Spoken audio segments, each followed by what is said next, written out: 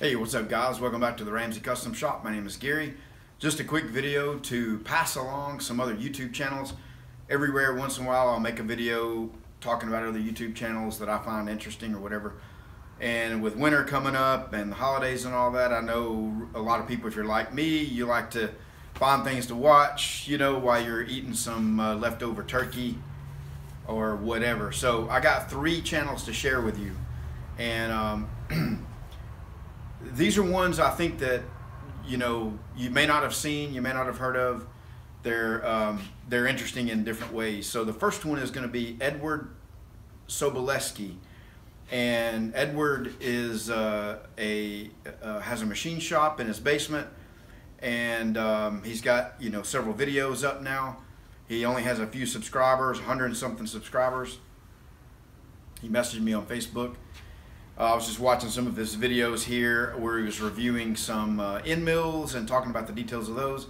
The cool thing about Edward is he's only 12 years old, and what a wealth of knowledge. So go and subscribe to Edward's channel, check out a couple of his videos, give him a thumbs up, give him some support. You got to really just admire the enthusiasm of a 12-year-old and how much he knows about machining and machine tools and those kind of things. So check out Edward. The second one, some of you may know about it. It's a little bit larger channel. I think they've got about 11,000 subscribers now, but it's EngelsCoachWorks, I believe is the name of it. And I think they're in Utah. But they go, again, I've got a link to all 3 of these channels in the description, as well as a card that's going to pop up on the screen. But so go check out the Stagecoach building guy. Oh man, you're talking about some real craftsmanship, doing things the old way, and their business is restoring vintage original stagecoaches. And they did the 20 mule team borax rig of, I don't know, a year or 2 ago, and he's got a video that has 600,000 views on it where they take these 1,000-pound wheels and fit the steel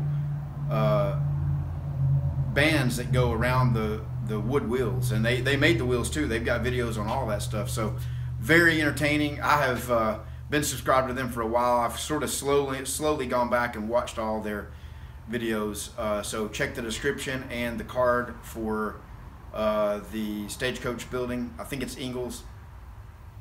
And then the last one is Sampson Boat Company and the Tally-Ho boat. Let's see, SV Seeker gave them a shout out a few days ago.